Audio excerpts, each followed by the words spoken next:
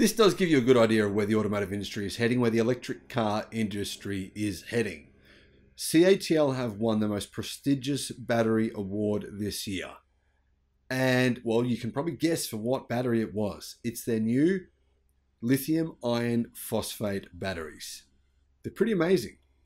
However, I did make a video recently on some lithium iron phosphate batteries, which appear to be even more impressive. I'll put a link to the golden battery video in the description below. It's from Geely.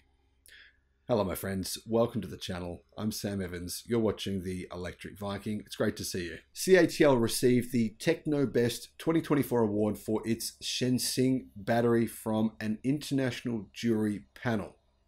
So, international jury, not really from China, from people, basically automotive experts all over the world.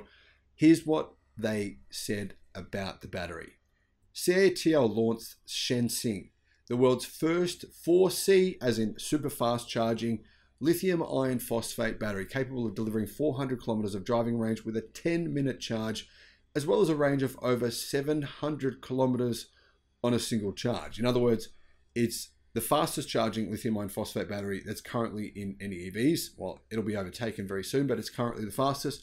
It's able to handle extremely cold temperatures, and it has actually quite high energy density. It's pretty amazing. You can really see why it won.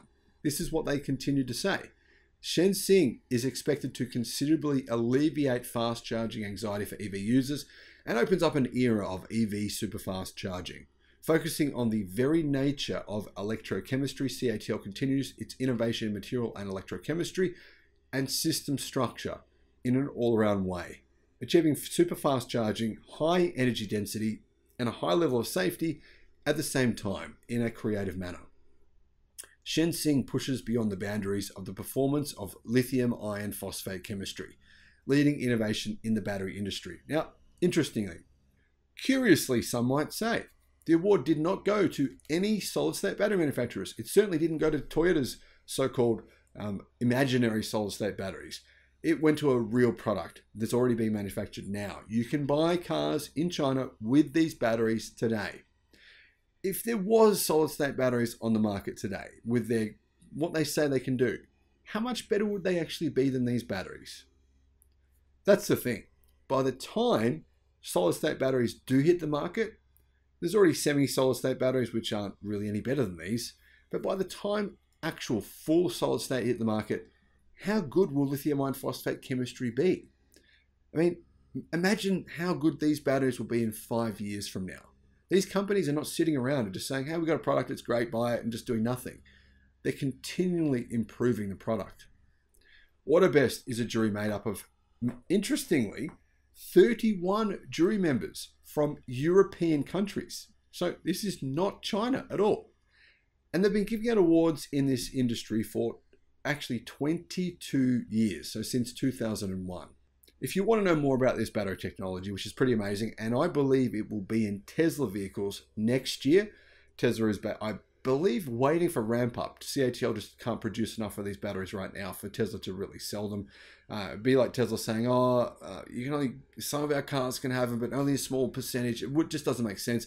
CATL are currently ramping them up, and I believe that's what Tesla are waiting for in order to use these lithium iron phosphate batteries in probably the Tesla Model Y Juniper version, which is available around the middle of next year. However, you can already buy EVs in China, one in particular from Zeekr, which already has this battery pack in it right now. But yeah, CATL, they're really in that ramp up phase. They're not manufacturing many packs yet. Next year is the year though. Guys, let me know what you think on this, about this technology. Is this something that will influence your EV buying decisions? Do you agree with me about solid-state batteries? Do you think LFP, by 2030, if it's improving at, say, 5% per year, is solid-state ever going to make a dent on the industry? I don't think they will.